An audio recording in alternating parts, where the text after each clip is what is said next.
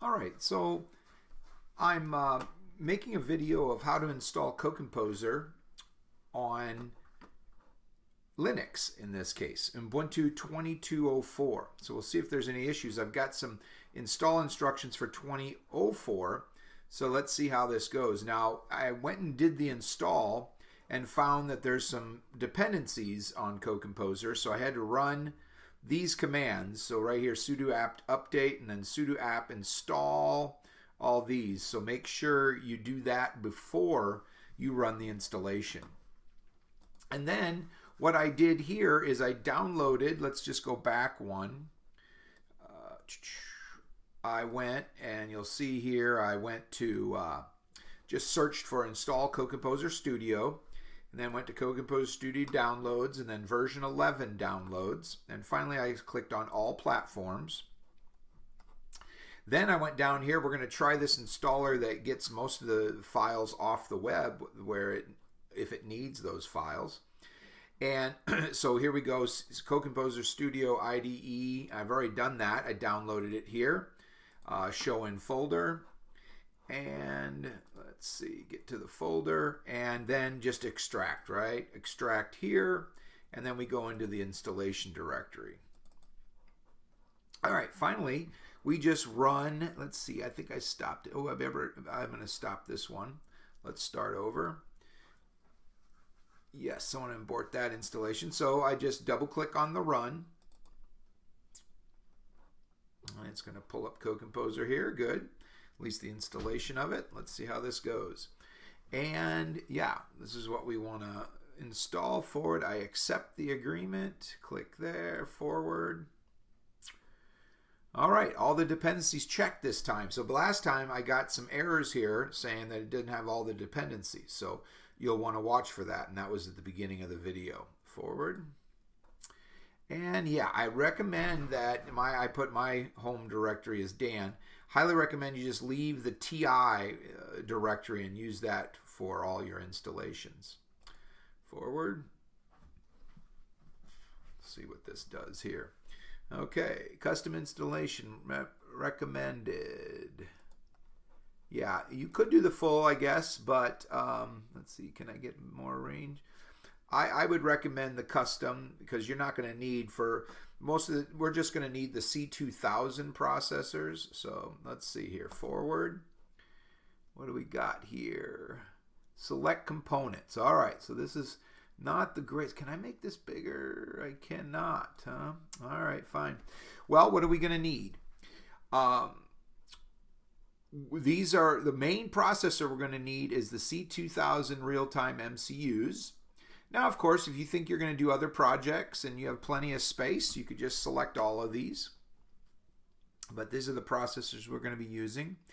I love the OMAP DSPs, but anyway, we won't install it today. I'm looking for other things. Yeah, all sorts of good stuff that TI sells. But for this one, I'm just going to run and just install C2000. Okay. And go forward. I'll make the installation a little bit quicker too. I would go ahead. I do own some Blackhawk debugs, but it doesn't really hurt. You can go ahead and do all these just in case you buy one of those in the future. That's how you program the debugger is how you program the core of the processor. Unsupported boards. Okay, so these are all the boards that are unsupported in Linux. That's okay. The main one we're going to be using is called the XDS 100V2. And so that's a TI board and supported, or TI form factor, or whatever you want to call it. Forward. Ready to install. Okay, great. Let's see how this goes. Forward. Install these download components. Yes, go ahead. Oh, wait. If your company has a firewall, yeah, we don't have. Okay, I don't have that here. Forward. Here we go. All right, downloading component 3 of 28. Yeah, it'll just do its thing. I'll go ahead and pause for now.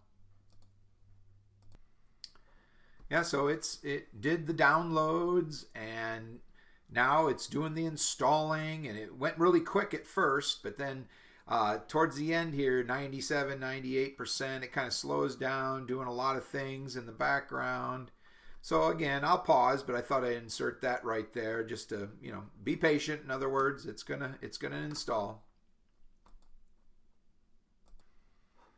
Okay, got to 100%. A couple pop-ups happened. Yeah, it says 100% for a while, but still going.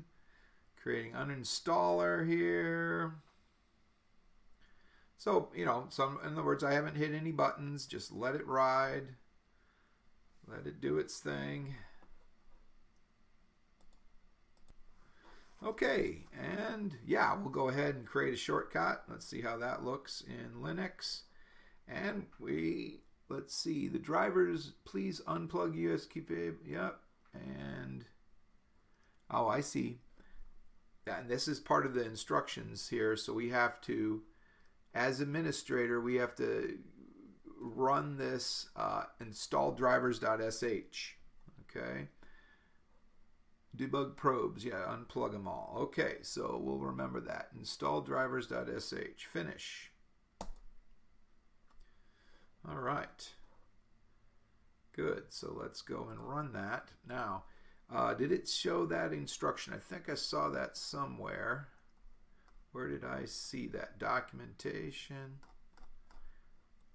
Well, anyway, we've got to run that installer. So we can go to our terminal, right? And CD back to home. And then see there's the TI directory. And then there's the, CCS, lowercase.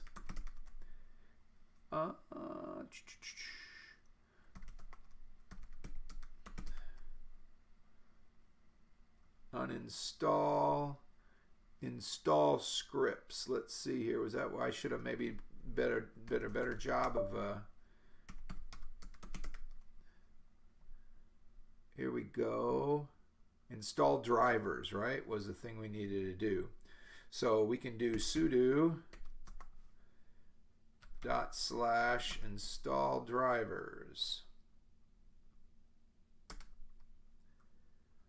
Do you have permissions file complete successful? Some distros may require a reboot in order for the driver function properly.